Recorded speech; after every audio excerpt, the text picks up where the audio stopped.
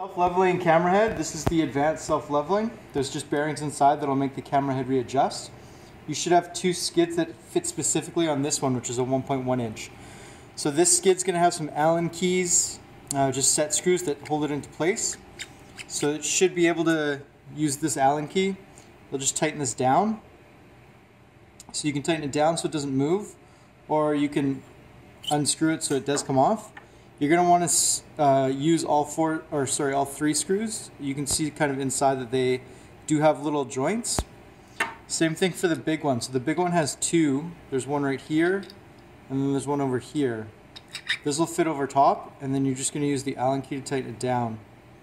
So you're going to go in here, screw it down on this side, wait for the connection to be tight, and then flip it over and screw the direct opposite side. Once you tighten this down, give it a couple turns, and then this should be solid on, so that's not really going to pop off.